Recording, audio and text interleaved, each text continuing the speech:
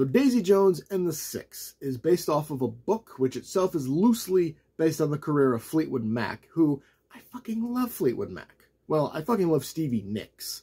So, I mean, I like Fleetwood Mac. But this is a, like, rock documentary done right. It's mostly in the past. You know, we see clips of what happened, the forming of the band, you know, how some hate one another, and their rise to the top, their fall, their rise back to the top, their breakup, and it's intercut with interviews of the members of the band. But not that much. We only get like a couple, like a small handful during each episode. It's mostly the backstory.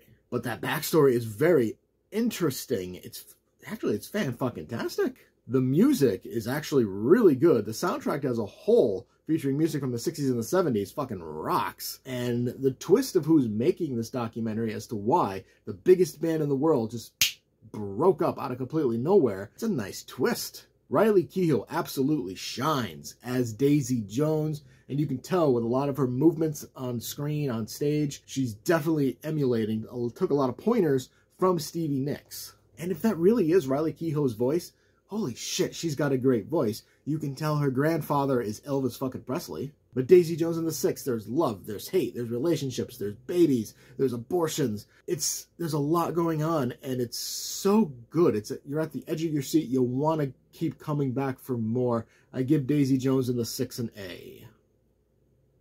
Did you enjoy the review? Make sure to hit that like button and subscribe to get notified when more reviews go live. Feel free to leave a comment to discuss your thoughts on the movie or show, and I will see you next time.